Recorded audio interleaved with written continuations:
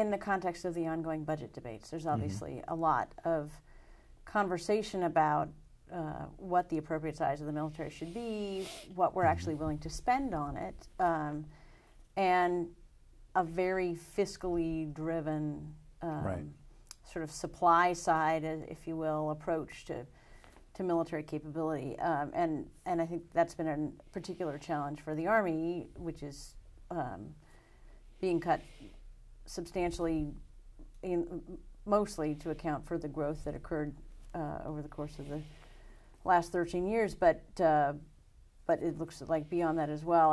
And Army leadership has talked about how that presents some degree of risk. So I think this concept of risk is always difficult to translate in meaningful terms to the layman, the average person.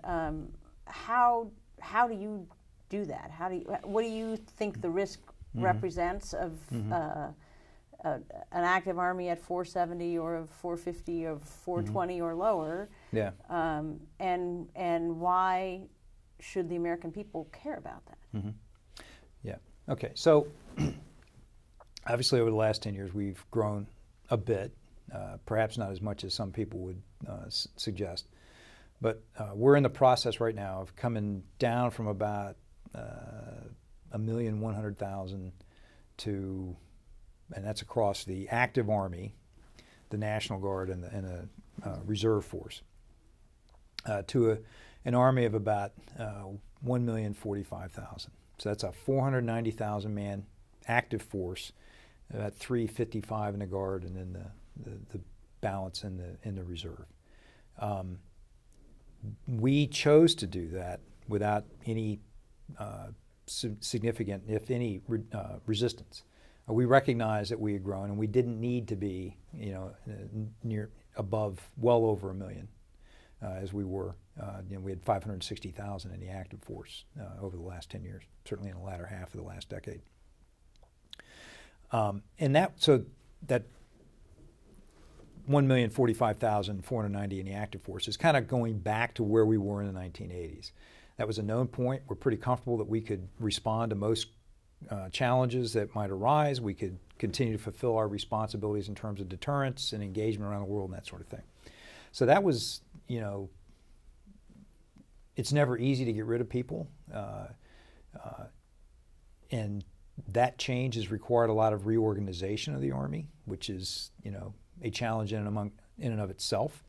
But that was a known point, and we were very comfortable going back there, and we knew we needed to do it, not only because we couldn't justify the in-strength, but that the nation's got some fiscal challenges, and so we need to contribute to that. We'll finish that reduction by 2015. Current budget trends will take us down to 980 across the total force, 980,000 soldiers across the three components, about 480,000 in the active force by 2017. Not optimal, but we're comfortable that we can still meet our global responsibilities, and not just at any given point in time. I say that because we did some very detailed analysis and looked over a 12-year period at the implications of that force. Because it's not just what can you stack up at any given time. Most things that you wind up getting involved in tend to last more than a month, right? So we looked at a 12-year period. And if you look at any decade since World War II, you'll see that we do between 3 and 5 things. And not just the Army, but the Department of Defense usually winds up deploying some package of force 3 to 5 times in a significant amount, and in a lot of smaller things. And then there's all of the presence around the world and that sort of thing. So we looked at being able to meet our engagement requirements across the, as dictated by the defense strategy and the global employment of the force direction that we get. And then whether we could put forces forward, say, to deter something in the Persian Gulf, respond to a major theater war at some point in time, or a lesser contingency.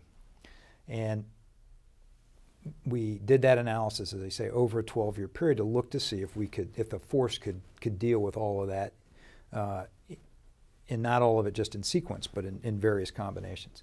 And so there's some risk there, but it's manageable. And then we looked at going below that. And of course, if sequestration holds, we'll be at 920 in 2019. So that's 125,000 soldiers out of the Army from the number we'll be at in 2015, the 494s. 125,000 soldiers leave the Army. The challenge is that will be a 25% reduction in our fighting capability, our combat power. That is not easily recoverable. So the first part of that reduction, down to 980, as I say, we think is manageable. But as the chief has said in testimony, and I think Council on Foreign Relations as well, it's that last 60,000 across the active Guard and Reserve, about 30,000 in the active force, makes a big difference in our ability to generate the kind of capabilities necessary to meet our global responsibilities and also respond to an emerging crisis. And what's important about that, the response is important, but I think the thing that's more important is our contribution to conventional deterrence. Our enemies are not stupid. They can count our forces. They can see what we're capable of. They can go back and look at what we've done in the past. They're going to recognize that we're going to have less capability going forward. And what I worry about in that regard, the risk that we potentially incur, is miscalculation. It's not a question of us not responding.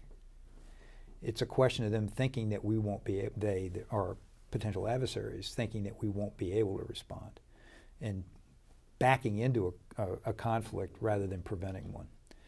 Because as I think I said earlier, our first responsibility is to prevent conflict, especially where it has significant impact. We don't want war in Northeast Asia. Second, third, and 11th largest economies in the world live there. We don't want war in the Persian Gulf to the extent we can prevent that, because that's the global gas station. It has huge geopolitical and economic impacts for the entire globe and our economy and our way of life. So our first job is to deter.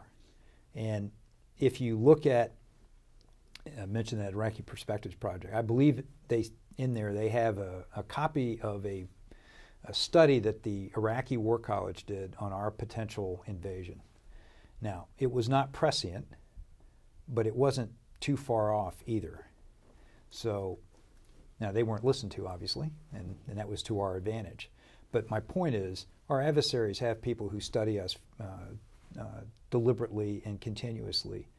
And I don't think we need to invite conflict and that's what that risk component is. It's that step down from 980 to 920. Now, having said all of that, we recognize that, and we also recognize that we have a responsibility to get the most out of the force that the government, that the nation can afford. And when we think about the future and those trends that I talked about earlier, we are looking hard at how we get more out of the force we have, because we're not willing just to create that risk and not do anything about it. We will do something about it. Because at the end of the day, we have to be engaged around the world. Sometimes you need some stand-on capability, not just stand-off capability. And a great example of that are the 600 paratroopers from the 173rd, the 4 companies in Latvia, Lithuania, Estonia, and Poland. Those young captains and lieutenants and sergeants and soldiers are a physical manifestation of our commitment to our allies there, and they are reassuring them that the 1,045,000 soldiers of the United States Army are backing them up. And I think that's hugely important to maintaining stability and the health of that alliance, which has served us very well over the last, 60, 70 years. General Hix, thanks so much for talking. No, thank you.